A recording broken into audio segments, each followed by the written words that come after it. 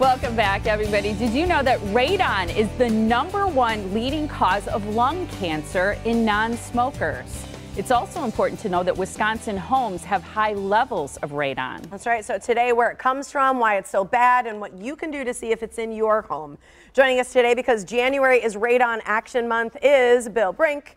That's right. We've had an owner of Kettle Moraine Heating and Air Conditioning, along with Brian Kenahan from AprilAire. Good to have you guys here. Good morning. Good morning. Great yeah, so January, an important month for radon action awareness.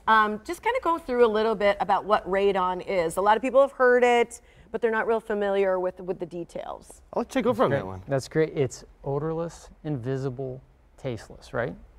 So kind of like carbon monoxide? Very similar, right? So you never know it's there. The only way to know it's there is to test, and it's ever changing. And that's a weird dynamic for consumers, right? Yeah. Because we were talking right before we got on, your friend tested, home was high, you put a system in, right? That's the only time you ever test. He's never tested again. And that's why we're here, right? That's why we're in it. That's why we're here. Yeah.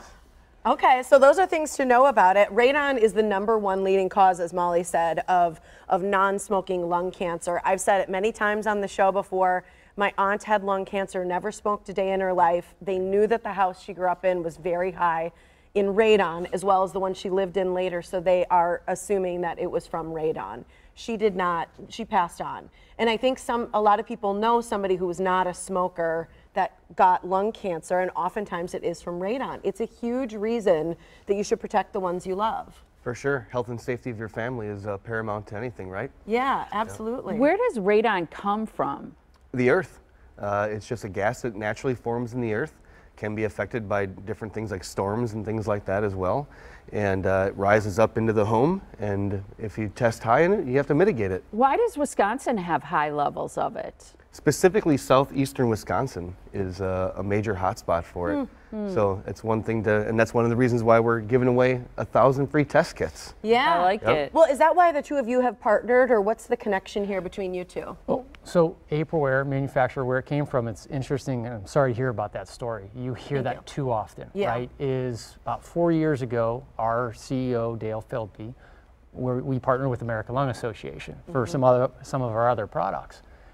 And he asked, he goes, well, the CEO goes, why aren't you in radon? You guys could help us. We're like, should we be in it? They're like, it's #1 leading cause of lung cancer in non-smokers. Okay, got punched to an indoor air quality company based out of Madison, Wisconsin. So now we're in it, and our home service providers like Bill's company think about all the homes they're in. Yeah. So go outside the real estate transaction. Bill's team's in thousands and thousands of homes every year. Well, that's the thing I was going to say, is that's the only time I ever hear about it is when it comes to buying and selling a home. And people will, make notes of it. They'll do testing. Sometimes it's part of a home inspection.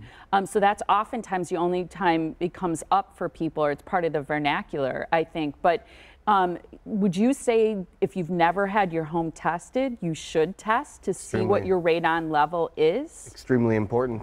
And imagine you redoing your rec room in the basement for the family to lounge in, and all of that stuff is coming up through that basement floor. So it's even better for when you're doing a rec room and stuff like that too, also to think about it as well. So if someone finds out, they test, they see that the levels are high, what's the next step? Is it always to have this mitigation system? So I have some specialists on staff. They'll come over to your home for free and do a free no obligation estimate. They tell you all the different kind of things that we have to do that mitigation, where this will go and how it will look. And then we can do the installation. Generally is about a one-day thing. After the installation, service is going to be important too, because you have to retest, the levels can change, and some things the fans can break, and just normal wear and tear maintenance items. So we do maintenance as well. So what is this here? Where does this go if somebody needs this in their house to mitigate radon? So this pipe here would actually be drilled into the foundation of your home through the concrete in the floor in the basement, and then this piping goes to the outside of the home. This fan is mounted on the outside of the home, and then this stack would rise above the home to get those emissions well far away from anyone. It comes out past the roof? Past the roof line. Higher than the roof line. Oh, so this is actually quite long in real life once it's installed. One of the things I would urge our audience to do is when they walk the subdivision at nighttime with their family or their dogs, and they see these on the outside of their neighbors' houses, but then they go home and they don't have one. Yes. Those areas would be hot spots. You need one. Yep. Keep up with the Joneses. And, and like you said in the beginning a bit, and I had asked you during the break, so if you have one, a lot of people probably then think, well, I have one, I don't need to do anything, but you said you should still test every year. Test every year. Yeah. And why would that be? Well, sometimes, you know, all things break, right? Yeah. Our cars break, our furnaces break, fans can break too. Sometimes because of how these are outside, sometimes animals can get inside of them and build a nest.